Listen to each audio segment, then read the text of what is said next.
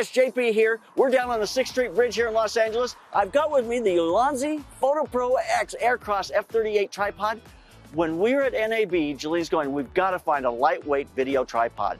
And when we went through all the different booths, we ended up with Ulanzi's booth and we found this tripod.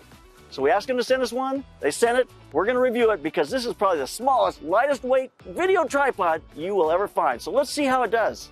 So the X Aircross is a really lightweight tripod. It's like 2.38 pounds. That makes this tripod quite a bit lighter than either the Happy tripod or definitely the Peak tripod. It's a very lightweight tripod made to travel. So it's a lightweight tripod. It will only hold about 6 pounds with regards to cameras you put on the ball head, but the actual tripod will take 22 pounds. So if you want to put a heavy bag or something on here, you can use that to give it weight and stability. But as far as payload for the top, about 6.6 pounds. So I've got on this the Panasonic S52X with a Condor cage.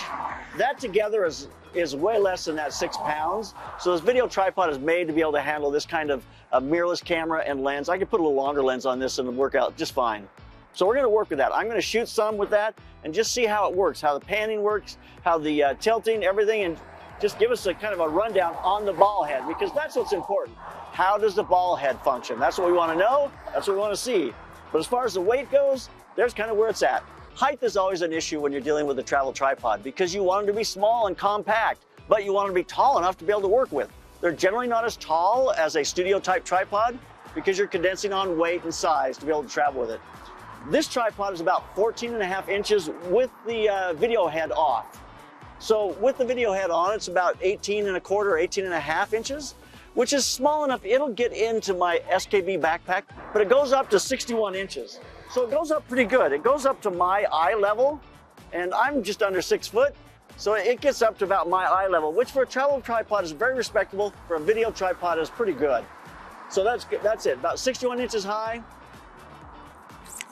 And you can also take it down to about 6.5 or 6.25 inches off the ground, or you can undersling this underneath and you can really get the lens right down on the ground, on the dirt. So it's a respectable height for a travel tripod, and I think one that's going to work for us. So height-wise, I think it comes in pretty good. So really the value of the tripod is in the ball head. How good is the ball head? You know, it has great tension, both in your vertical tilts and in the panning. It has really nice tension. It's got enough tension to be able to give you a nice smooth pan and tilt. And I think that's really important. You can increase the knob tension on the side if you want to increase it a little bit, but I find it's pretty good. I wish I could balance it a little better where I could move the plate back. So this is the F38 plate. A lot of companies have gone to this since Peak Design started with this square kind of Arca Swiss plate. We've seen it on the Peak Design, we see it on the Happy. Now this is F38 is what it's called on Ulanzi's. It's really a great design, I think, because it allows you to have a small plate and it slips right into the side here, locks into place. There's a little knob in the front you turn, and when you turn that knob, it can't come back out. You pull that knob out, turn the knob a little bit, push it, and it slides out. At first, I wasn't sure exactly how to do that, but after I did it a couple of times, it was pretty easy to make that happen. Pull it and tighten it in the front. It has, of course, on the side, so you can drop the handle, just like any good video tripod for storing. You can drop that handle out of the way. So bring that up to where you want it to be able to use it. It's got a leveling bowl head, just a tiny little thing, which is really nice. That is so critical when you're using this type of tripod and you want to be able to level it. You need a bowl kind of ball or bowl on there that's going to let you level it. And this has that exactly, which is perfect. It's got a little level on the back so you can tell when it's level. Now you can work your pan and your tilt off from a level tripod. So for a head this small, to have that bowl leveling is really pretty amazing to me. On the head, they've got a little hex key in the back that allows you to be able to put the F38 plate on or to make some other adjustments on the heads. I love the fact that that's built in and it's got a magnet there to hold it into place.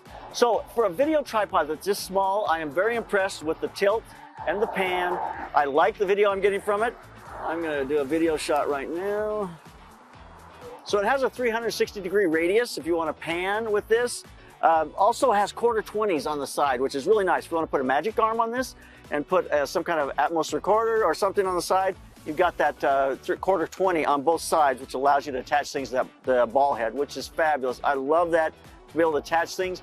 Even if it's just a phone for doing time lapse or any kind of device, it's nice to have that quarter 20. So it has a lock for the bowl, obviously. So you can lock the bowl in place. You've got a lock button here for the pan. Got a lock for the tilt.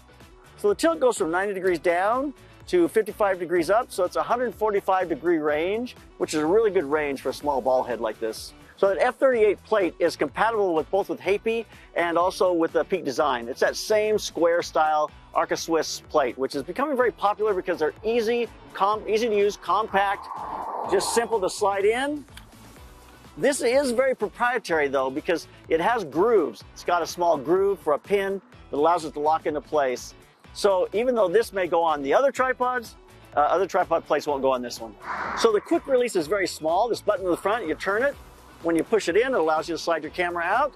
So it's a quick little button to do, but you have to know how to do it or it can be a little confusing. But I think the method is very secure and I find it's not going to come apart. It's perfect. One of the most unique aspects of this tripod are the legs and how the legs collapse. So I'm going to take my camera off from there. They are a collapsing, you turn the bottom and it releases all of them and then you tighten it. About 3 or 4 clicks, it releases each section. It's like click, click, click, click. And that all comes out. Then you go back and that'll tighten it. So you can get it all the way out in one turn, which is really for quick deployment. That is a really great way to deploy it. Or you can take it all the way in and all the way in. Really a unique feature. This is really a quick release, easy way to deploy your tripod. You can also take this apart right here. This little section comes off, which allows you to get this very low. With that section removed, you can get extremely low. I'm about 6 or 8 inches off the ground here. Take this column out, you can undersling it and get it right down on the ground. So the column has, of course, the center, the little hook that's going to allow you to put a weight on here, like I say, up to 22 pounds. But also this twists out, and inside of here, it has a cell phone holder. This comes off, and now this holder will go right onto the top of the tripod so you can hold your phone. So that's a neat little device that just tucks away in the column. And this little hook turns into it. I thought it was pretty ingenious. The tripod base itself has a quarter 20 if you want to put a magic arm on it.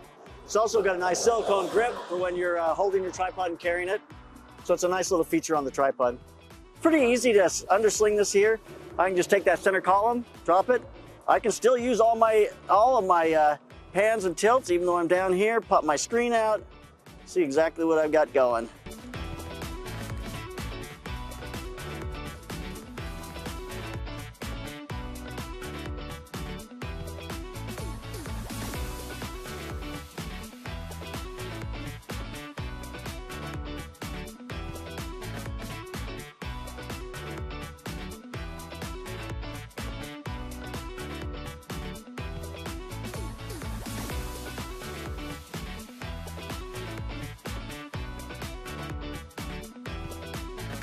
So there you have it. There's a look at the Ulanzi Photo Pro X Aircross F38.